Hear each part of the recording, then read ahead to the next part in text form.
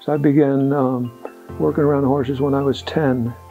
And I'm one of the, I walked HOTS, which is cooling out horses, walking alongside them, starting at 10.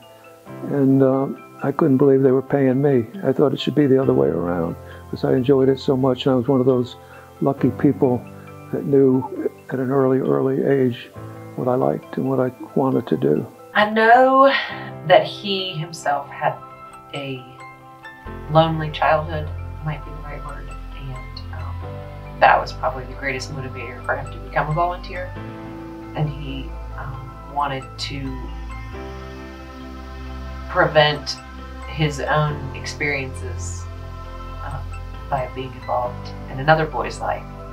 I first learned about CASA when you made a presentation at a golf course on the east side of Lexington.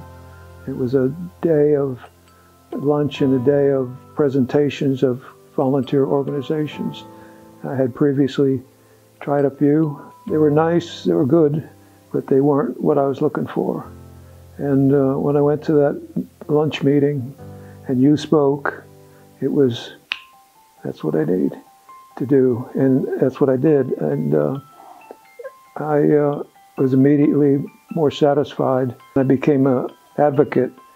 I was assigned a 15-year-old boy that had been not abused, but very badly neglected and was not heading for a good outcome. And as part of the program, I visited him on a regular basis, reported to a staff member on progress, and both his and mine, and take him along in life and hopefully improve his life. My dad first got involved with CASA as a volunteer, and his first match was with a high school boy who was really struggling in school and had a lot of problems at home. And my dad was with him for 3.5 years and helped him get through the classroom and graduate from high school with the actual high school diploma and graduate from the program. As I said, was an advocate first, and then I became a board member. And I didn't know it at the time, but you can't do both. I would have preferred probably to remain an advocate, but I probably could do more meaningful work as a board member.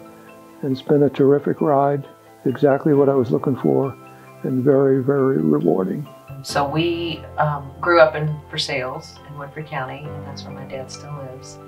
And he advocated very obviously to have Woodford be one of your counties, and very personally convinced the new police department to put an office in their new building and facility so that you all would live rent-free in Woodford County.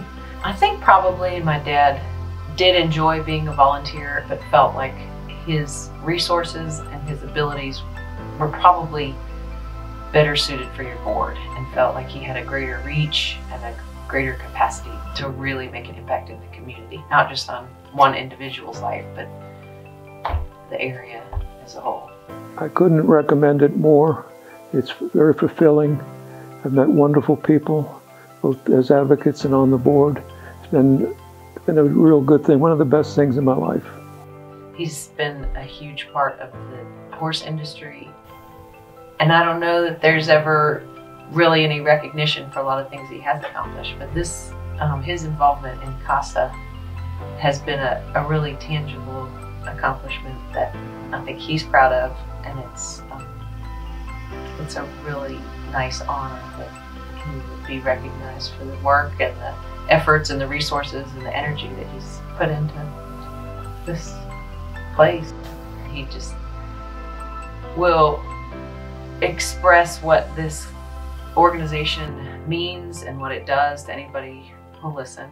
And he does, like you said, write letters to people to thank them and to invite them, and he always wants to have a table at the dinner and invite everybody to be there.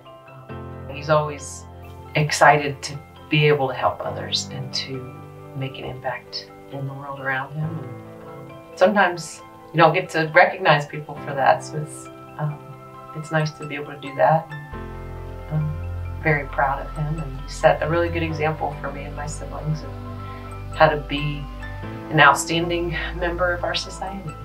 It's good to give back, and CASA was exactly what I was looking for. And I'm going to stay. My time is almost up on the board. I'm going to stay as a volunteer and help where I can. I'd like to do it as long as I can do it.